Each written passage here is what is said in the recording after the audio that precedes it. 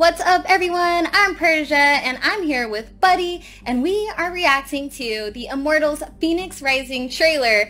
And I mean, we haven't seen it yet, but let's go ahead and check it out right now. Let's get into it.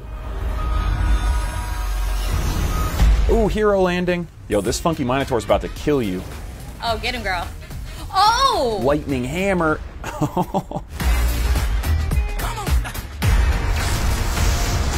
Ooh, powering up. Ooh. And big boss battle with Medusa. She's definitely got some tricks. She's the phoenix that rises. I felt the build-up like in my heart right there.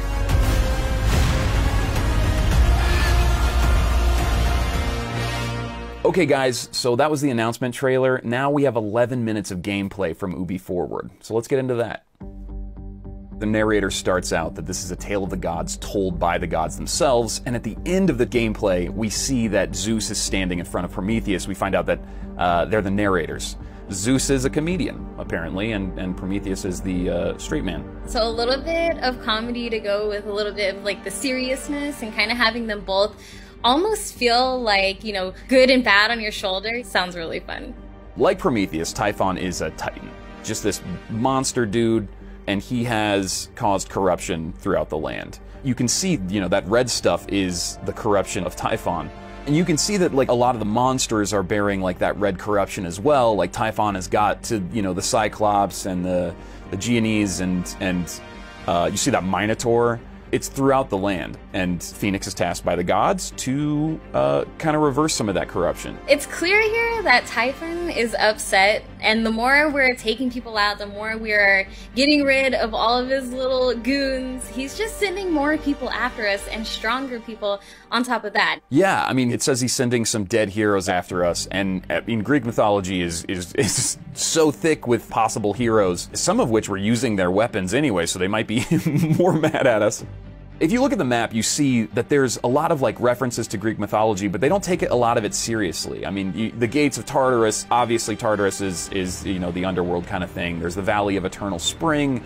There's all these things that are like potentially a direct reference to Greek mythology, but slamming it all together doesn't exist anywhere in mythology. You can see all of these little tiny pieces that they've mixed together to make this really cool place that doesn't follow Greek mythology religiously, which is good. It is good, especially for people probably like me who don't know a lot about it, but are still very interested in it, probably have played other games that have some sort of Greek mythology in it, but having this fresh take, and you can still enjoy the story for what it is, for its new look on it. Mixed with the art style, I think it looks amazing. I did read an interview, and basically they were inspired by a lot of those early 2000s open world platformers. The art style for them was said to be like Banjo-Kazooie meets Studio Ghibli. I think that's cool. It's like kind of painterly, and it kind of helps with the features and themes of, you know, helping gods, all that stuff. Because it's not taking itself too seriously, but it's not cheesy. They showed like this panorama shot of just the Golden Isle and how beautiful it really does look, and I think that's really going to be enjoyable when you're flying through each area, when you're trying to find certain things in certain areas. It's going to be very easy to find. And you can also use that Farsight ability to, like, you know, look like deeper into the landscape and stuff, and then clearly see that there's different areas. The Forge lands are Hephaestus's area. And that's all, you know, metal and fire and automatons and things like that. So each area is going to feel super different based on the god that area represents.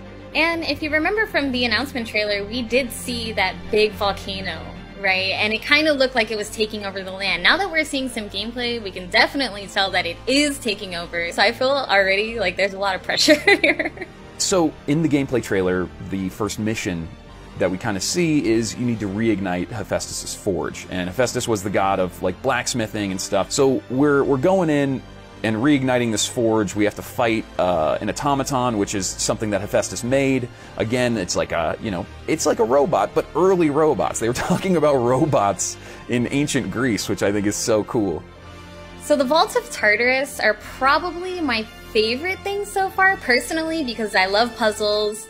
Obviously, the combat is looking great and stuff like that, but adding this element where I have to use these same abilities I would use in combat for a puzzle is just really interesting to me. So they're testing your brains and your brawn, and that is kind of what it means to be, you know, powerful, right? You're learning skills and abilities, and it's a kind of a feedback loop where you may have used them before, but not in this way, and then you get back out of these vaults into the Golden Isles, the larger world of Golden Isles, and you're utilizing these new skills, you know, using the Wings of Daedalus mixed with, you know, one of your other abilities maybe. So obviously once you get through the puzzle, it's not for nothing. Your reward is Zeus's lightning, and it levels up Phoenix's stamina, which is really important because she uses Daedalus's wings to fly, and that stamina meter kind of determines how long she can fly.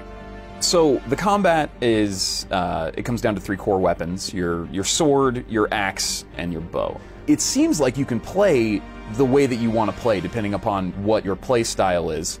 Your sword is, and your axe are your, you know, lighter attack weapons, and then your bow is obviously ranged.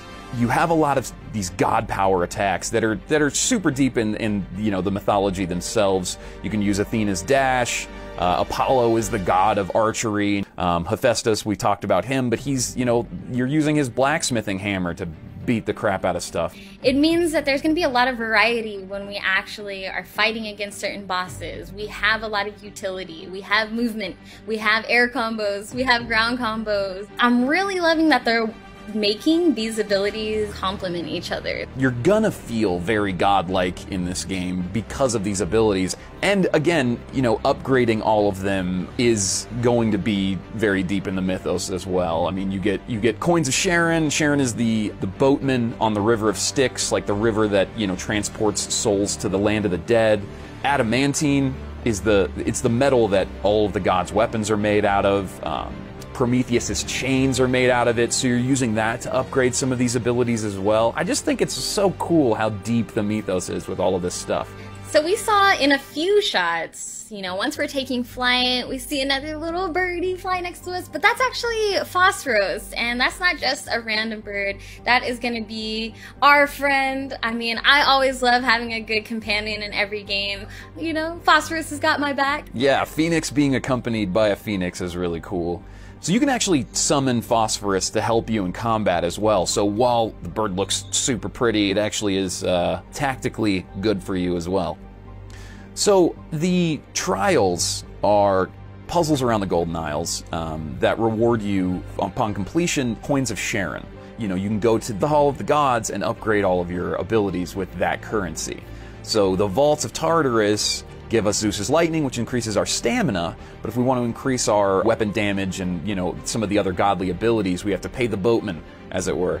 And there are different types of puzzles, so I'm really curious to see where it goes and to see just how powerful Phoenix is going to be, because she's out there working. Look at her, pumping some iron. She's glowing right now. She's got the juice, you know. The 90s training montage. She's pumping iron. She's pumping gold, actually. She's like making potions, she's a blacksmith. Phoenix is the total package.